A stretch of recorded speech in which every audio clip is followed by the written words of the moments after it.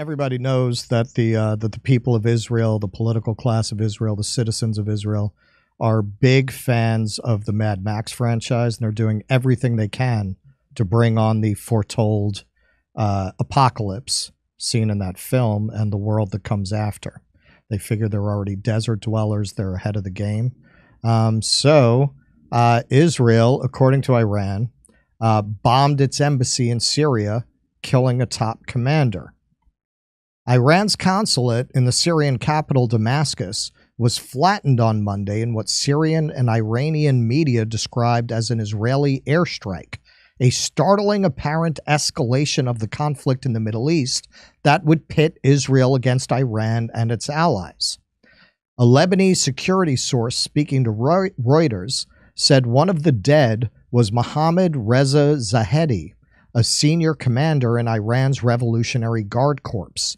Iranian state television said several Iranian diplomats had been killed. Israel, which has repeatedly hit Iranian targets during the 6-month war in Gaza, declined to comment on the incident following its usual practice, otherwise known as go get your fucking shine box. Iran's Tasnim news agency said 5 people were killed in the Israeli strike. Syria's Sana state news agency reported an unspecified number of deaths and injuries. Iran's Tasnim news agency said 5 people were killed in the Israeli strike. Oh, I see. Since the Iranian-backed Palestinian faction Hamas's attack on Israel on October 7th, Israel has ramped up airstrikes in Syria against Lebanon's Iranian-backed Hezbollah militia and Iran's guards, both of which support the government of President Bashar al-Assad. This is from Poster Firas. Iranian consulate in Damascus was bombed by Israel, assassinating senior commander Muhammad Reza Zahedi. There are unconfirmed reports of 3 Iranian generals killed. Now who's the terrorist here? Who's goading a full-blown war in the Middle East? Do you condemn Hamas, Keaton? Of course, yeah. We condemn Hamas. But let's look at this footage.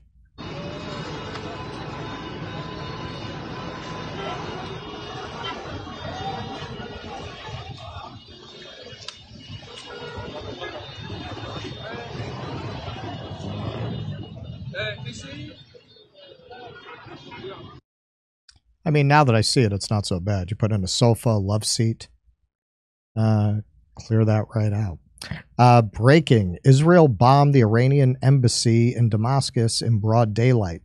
This is a severe breach of the Vienna Convention and a violation of Syria and Iran's sovereignty. Israel wants to engulf the entire region in war, death, and destruction with Western weapons and support. You know, seems to be a lot of that going around. You remember how Ukraine tried to convince everybody that Russia had intentionally bombed Poland? Yes. You know, all of these proxy states are very eager to draw the United States into their regional wars. Even though Poland is in the opposite direction, right? Yes. Like they had Wile E. Coyote firing the rockets. Oh, well, yeah. And, you know, speaking of classic cartoons, Zelensky was out there like Bullwinkle with his Boris routine. Yes, you see what we have been warning you of all of this time. These people are psychos, man. Like they don't care about starting World War III as long as they can draw in the United States. So is this a violation of international law? I mean, who's counting? The Vienna Convention on Diplomatic Relations. The premises of a diplomatic mission, diplomatic premises, are the houses of ambassadors and are inviolable and must not be entered by the host country except by permission of the head of the mission. Likewise, the host country must never search the premises, may not seize its documents or property, and must protect the mission from intrusion or damage. Article 30 extends this provision to the private residence of the diplomats. So this is George Galloway. It is not only Iran who will undoubtedly respond to what just happened to Damascus, but Russia, too, cannot continue to allow such savage violations of the sovereignty of its 50-year ally, Syria. Keep an eye on the Golan Heights. And this is Kavork Almasian. Israel targeted the Iranian consulate. This marks a significant escalation by Israel towards Iran, specifically targeting the axis of resistance. The strikes targeted a high-ranking IRGC officer who plays a crucial role in Iran's operations in Syria.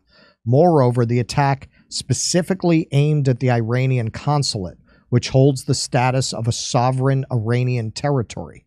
Consequently, Israel's strike can be interpreted as a direct attack on Iran, rather than targeting targets that are Iranian-linked or Iranian-affiliated, as the U.S. and Israel have previously concealed using such terms.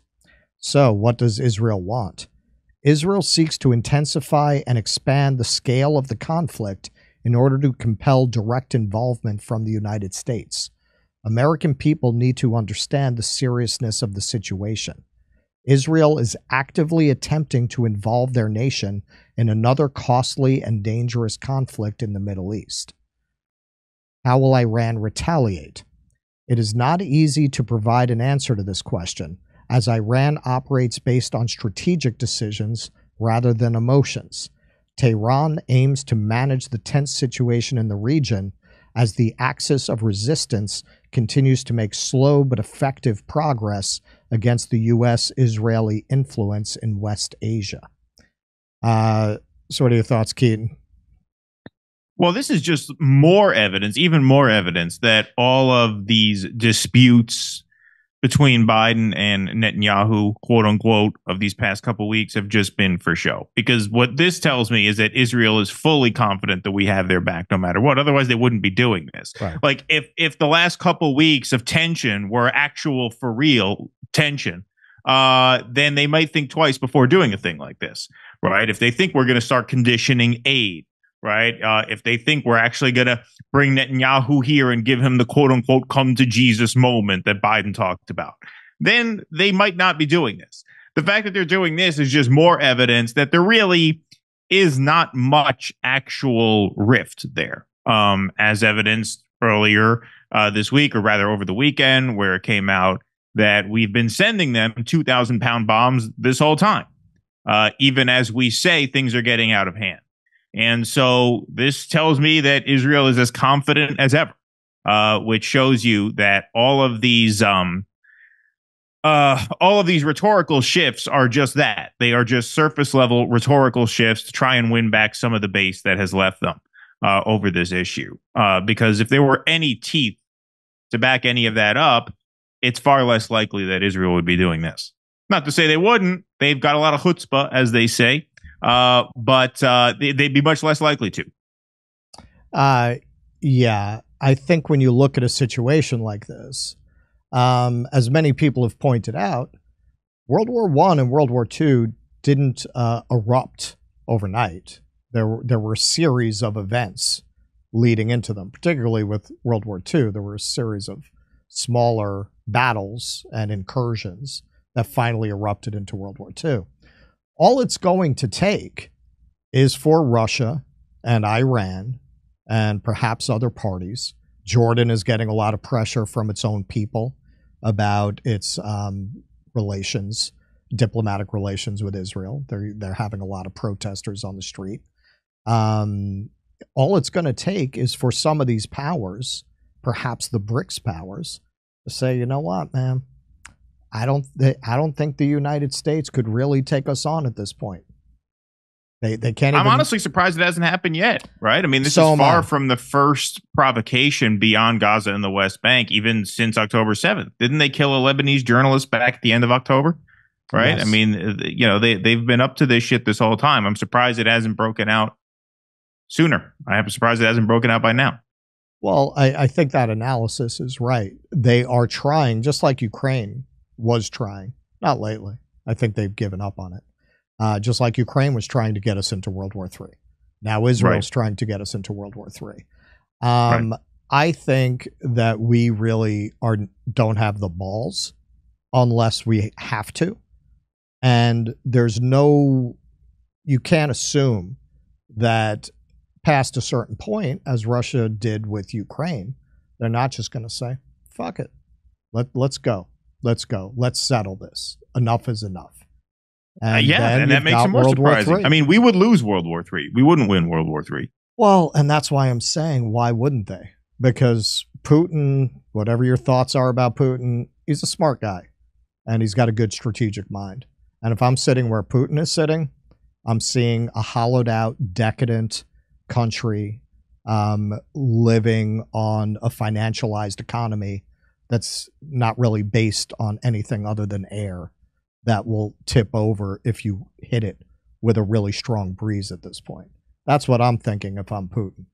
Maybe he talks to Iran, and also, says, I mean, not to sound like Marianne Williamson here, but I don't think this country has enough spiritual gas in its proverbial tank to actually go to war on that scale. I just don't see it happening. I can't see the military mobilizing for this government. I don't see it.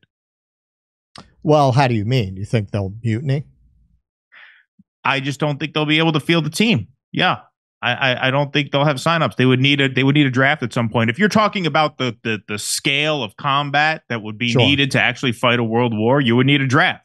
You're not going to get the recruits. Nobody's volunteering to go fucking fight Joe Biden's war against Russia and Syria. They would need a draft. And at that point, you don't know what'll happen. At that point, all bets are kind of off.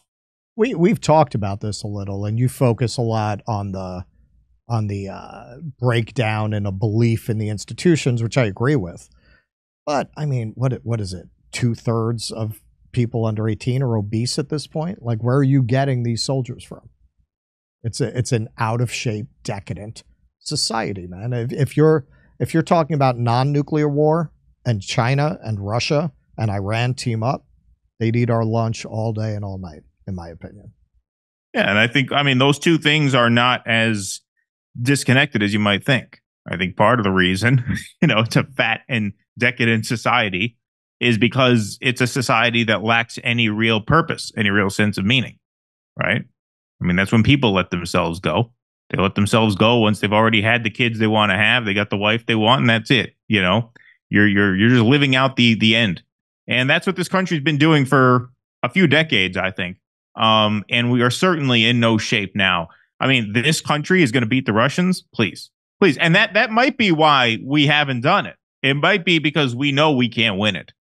And we know that a conflict on that scale would probably usher in the kind of multipolar world that we're no doubt walking towards, but that would just accelerate it.